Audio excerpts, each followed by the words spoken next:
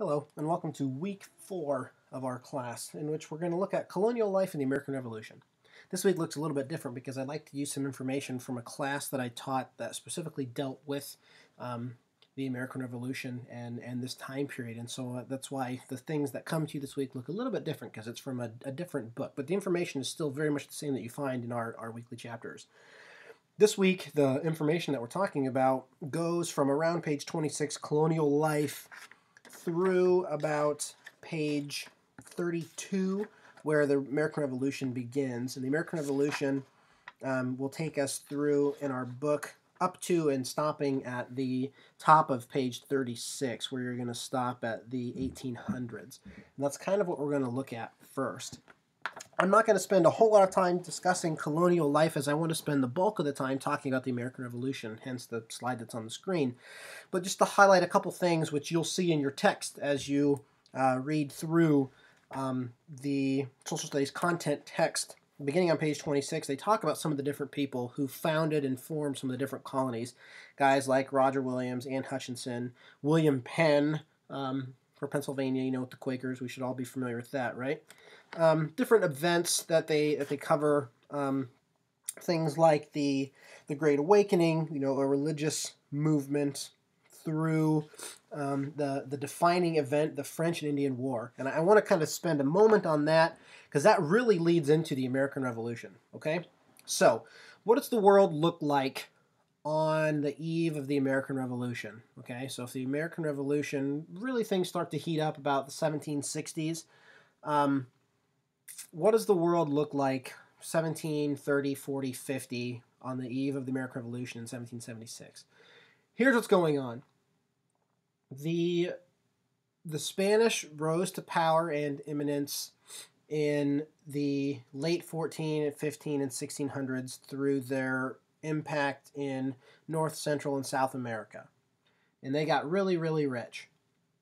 France and England wanted a piece of that, and so they settle in North America. English kind of on the coast. The French go in through Canada and kind of settle in different portions. And what the English and the French decide is that Spain has Florida, and they've got Central and South America. They eventually take most of what we would now call like Western America, you know, like Arizona, Nevada, California, Texas, that kind of thing. Not yet, but that's their piece of the pie in North America. England and France decide in like the 1750s that, hey, once and for all, we need to determine who is going to rule North America. Is it going to be the English, or is it going to be the French? So they decide to go to war. That's what European nations do when they can't get along. They just like to go to war. So the French go to war against England. It's kind of deceiving, because the French and Indian War was not between the French and the Indians. The French and Indian War was really the French with their Indian allies fighting the English and their Indian allies. So it's interesting that certain native groups threw their hats in with different European nations to see which of the superpowers is going to fight. Well, long story short, France lost, okay? And England takes over, and that's why you have the formation then of all these the various colonies that eventually become the United States. England gains control of the bulk of the East and kind of moving west. France still maintains some territory, but they're greatly weakened post-French and Indian War. Now, as you know, with the last, 12, 13 years that we've been at war with terror, wars are expensive, and it costs lots of money. And when a government needs money, what do? They raise taxes. And so, just like in the modern world, where when our government needs money, they tax us, European nations have been doing it. In the ancient world, they did it in the Roman Empire, the Greek Empire, the ancient Mesopotamian Empire. When you need money, you tax your people. So England says, hey, we need money because we just protected you guys, you colonists, and we said it is time for you to pay for the freedom that we just got you. And it's really at the end of the French and Indian War that the feelings the ill feelings between the colonists in North America occur with the English government. That's kind of where that's where this starts. But those ill feelings don't make sense if you don't understand the background to it. Because the American Revolution didn't just happen. You know, the colonists weren't just like all of a sudden pissed off at their government and like, hey, you know, what the hell? Why are you taxing us this way? They weren't necessarily opposed to the taxation. They were opposed to the different ideas that the government was trying to do. And we're going to get into that here in a moment. So here's really the first event, okay? The Proclamation of 1763. This is, and the book sort of briefly talks about this, starting with, as you look into the American Revolution, it does talk about this, and it kind of paves the way for that. Well, there was an event, Proclamation 1763. Basically what it said is the Appalachian Mountains are the boundary line. Colonists, you can't go west. The colonists were pissed because they said, hey, we just fought a war of conquest against the French. We kind of want to go where the French were so we can settle it. England said, no, don't do it. And England said, kind of made sense. Said, we just fought an expensive war and we can't afford another Indian war, so we need money now to pay for our past war, so stay put, colonists. Colonists were pissed off about that. Well, then in 1764, they renew a different act, a Sugar Act, and what they say, and what happens is, it's almost like there was like a government audit or something. The prime minister sort of does this internal government audit and says, you know what's interesting? The colonists, they're not really paying their share of taxes for the empire. There was a system called mercantilism. Mercantilism means that colonies exist for the sole improvement of the mother nation or of the mother country. Meaning a colony exists to simply give money and stuff to the government where the government exists. There's really no other reason to have a colony. And so, because of mercantilism, the English government said, you guys need to, and when I say you guys, I mean the colonists. The colonists, hey, you colonialists, you need to give us money. And compared to the rest of the empire, it's interesting that the colonies were actually paying significantly less money than any other Englishman at the time. And yet, I find it funny that the colonists kind of complain that, hey, you're taxing us. What the hell? That's actually kind of false. They were not being overtaxed at all when you compare what they were paying compared to others. We're going to look at that in a minute.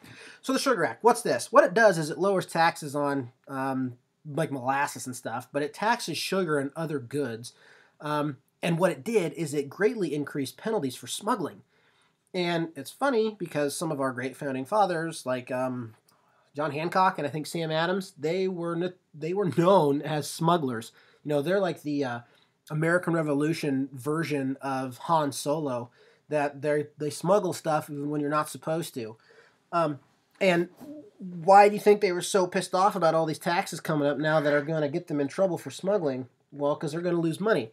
That's a big point that Howard Zinn, I think, maybe he's taking it too far. I don't know. But that's his big point, is that the American Revolution wasn't about justice and equality. It was about economic prosperity for a very select group of people, particularly the Founding Fathers.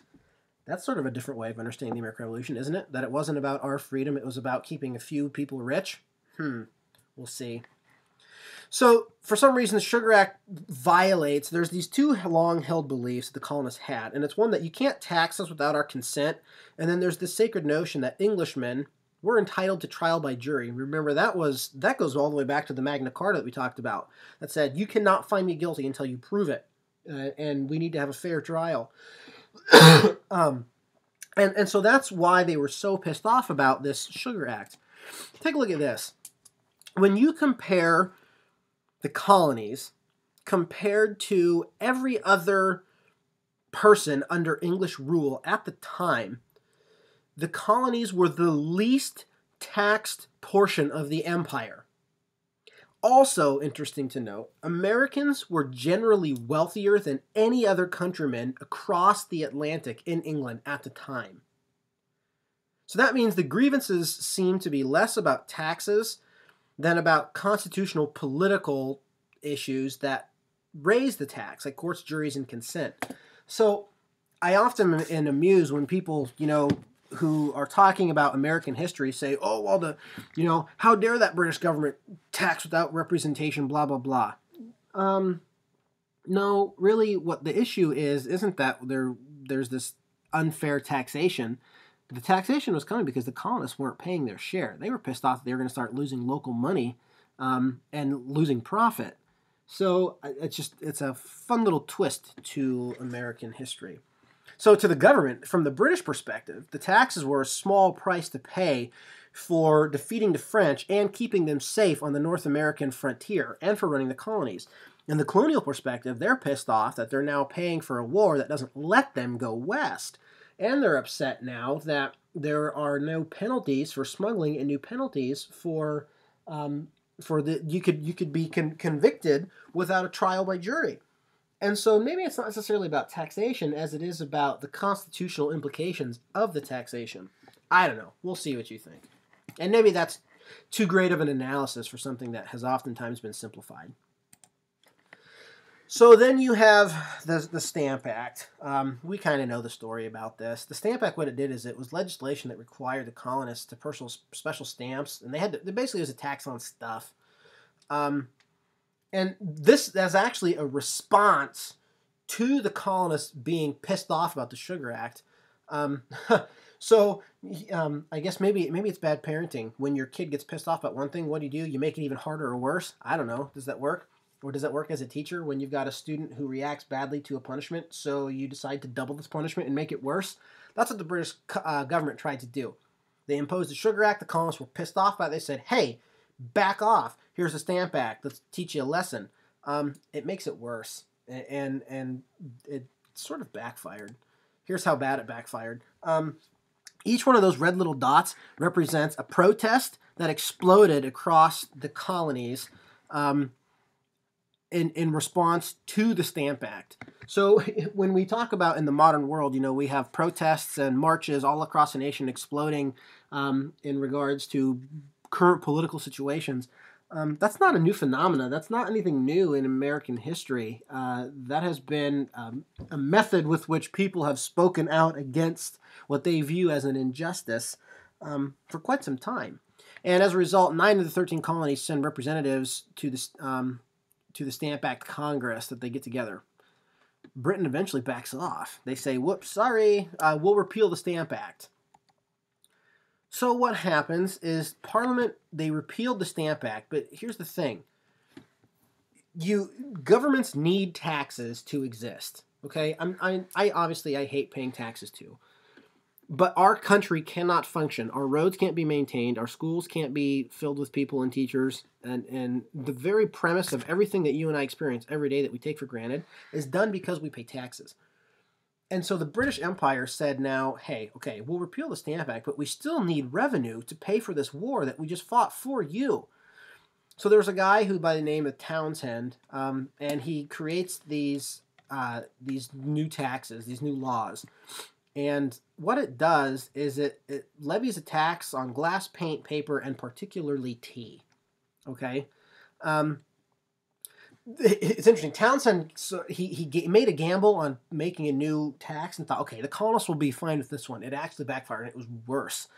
And what's interesting is that the Americans, they wouldn't accept this external tax and they didn't like it.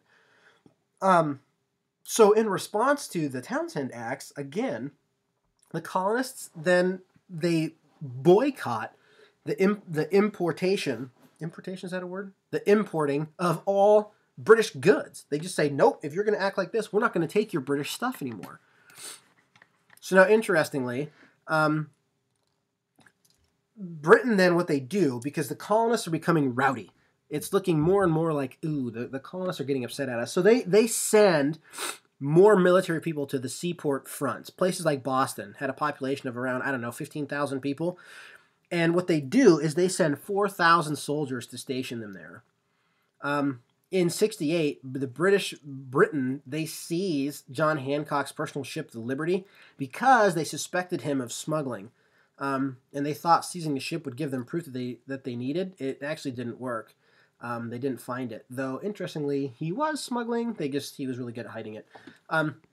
People viewed this as an assault on his ship and as an assault on his personal liberty, and they were pissed, even though he was smuggling and stealing revenue from the government. That's just a fun fact. Things come to a great debacle when a protest erupts at the Boston Massacre. I could go on and on about the events at the Boston Massacre. Needless to say, the colonists, they threw bricks and rocks and clubs at the soldiers. A guy got hit. He got knocked out. He accidentally fired his gun. The British soldiers open up and they kill 5 people. Paul Revere paints this neat little picture and calls it the Boston Massacre, even though a massacre by definition is the mass killing of a multitude of people. Though a tragic event of the loss of 5 people, I wouldn't call it a massacre, but it was portrayed as a gross misstep on the British part, though it was actually an accident. Another fun fact, the guy who decided to represent the British soldiers, because he was like, hey, we're not a bunch of barbarians and savages, we can maintain government. An unknown figure by the name of John Adams decided to be the lawyer for the British soldiers who killed the colonists. This is sort of his step into the limelight for the rest of the American Revolution, beginning with the defense of soldiers. So again, fun little fact for you. So as a response to the Boston Massacre, the British imposed what they call the Intolerable Acts, and it basically really reins in the colonies. And long story short, the colonists get even more pissed off about this, and they call up the First Continental Congress to try to decide what to do. Interestingly, all of these people, like this and the Intolerable Acts and all these other taxes, these are things that are hurting merchants. These are things that are hurting businessmen and guys who import and export stuff.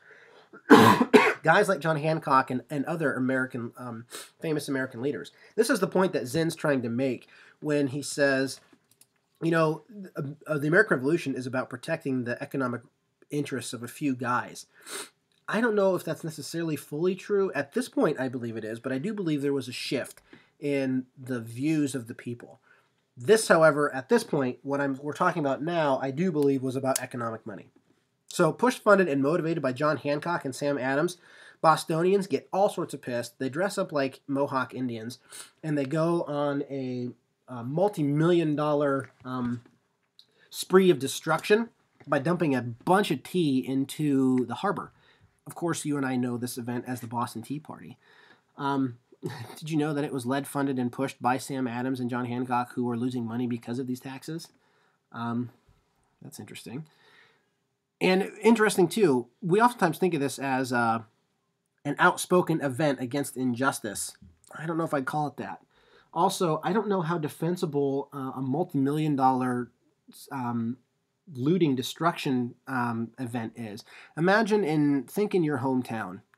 Or better yet, think of the Capitol in Des Moines. What if I secretly funded, led, and motivated 100 people to go to the Capitol and destroy about $2 or $3 million worth of property at the Capitol? Do you think anybody would respect my actions? Do you think that would be respectable amongst others? Do you think that's a good way to have your voice heard, to destroy government property like that? I don't think so. Did you know that that's exactly what the Boston Tea Party was? That was a destruction of government property in a very costly one at that. And I just think it's an interesting way to think about the events that are going on. So to punish the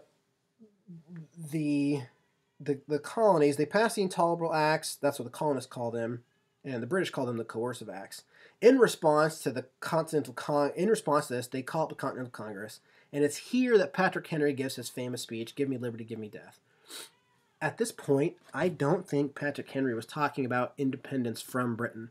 I believe he was talking about more freedom within the government system that existed. we oftentimes portray Patrick Henry, "Give me liberty, give me death," as saying being the first person to say, "I want to be free from British control."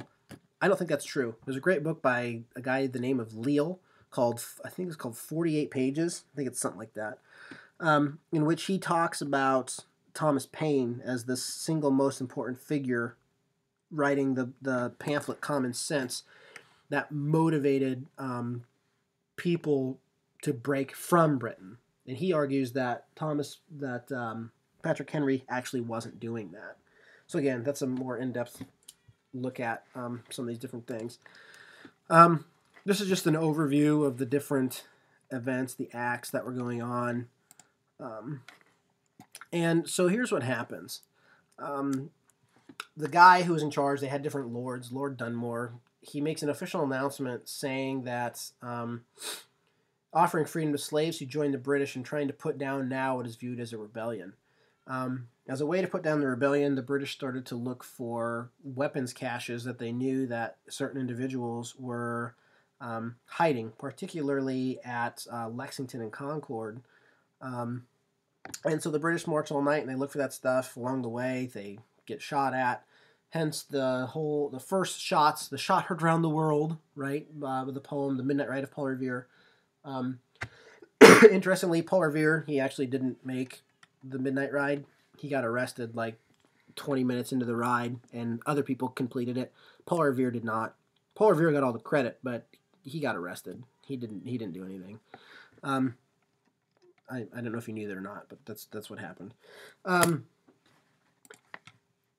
And so you now have basically full-scale war, culminating into the Battle of Bunker Hill, eventually going full out into the various events of the American Revolution. But I wanted to spend time talking about the events leading up to, now the full-scale war, and I think Zinn has a point to say we should really critically analyze really what is the point, what was the point of the American Revolution? How should we understand the initial actions against the British government? Was it really about freedom or really was it about economic interests? I'm not sure. I don't know. And I'm not sure how we handle the two. I won't get into the specifics of the American Revolution. We all know that it culminates with the British defeat up at Yorktown by Washington and the eventual surrender. You have the Constitutional Convention where they thought they were going to rewrite the Articles of Confederation, but it didn't work. So they decided to write the Constitution instead. And that's really dealt with on page 34, 35, and up to the top of 36 in their text. And I strongly encourage you to take a look at that as well, as it outlines in good detail those events. I mainly wanted to focus on the precursor events leading up to it. So the big idea is there was a bunch of laws that were leading up to the discord between the colonists and the British government. There was events that disrupted relations. I believe that common sense was what led to the Declaration of Independence. I'm not sure. I think Thomas Paine was the single-handedly most important guy to fuel the flame of independent feelings amongst colonists. One cannot underscore the fact enough that Washington really was the glue that held it all together. There's a great book by the name of Benson Bobrick called Angel in the Whirlwind, and he talks about George Washington and talks about, it's a great summary and overview of George Washington. Washington really was an unbelievable figure. Another fun way to look at Washington, there's a book by the name of, I think it's called American Revolution. It's by a historical fiction author. His name is either Michael or Jeff Shar. I don't remember which one. One of them was the father and one's the son. I can't remember which one is which. But he wrote a book about the American Revolution, and it's fun because he gets you in the mind of these people. It's historical fiction, but it's based on strong historic fact. And I think it does a good job of showing you just how influential Washington really was. The culminating event is the Treaty of Paris, which marks the end of the American Revolution and the formation of the United States, which we now all call our country. Important stuff, big ideas. lots of things to mull over and chew on and think about. I hope this gives you something to think about and ponder as you think about the forum posts in dealing with the material, particularly as we talk about with Howard Zinn and some of the things we read in the text. Have a good week, everybody.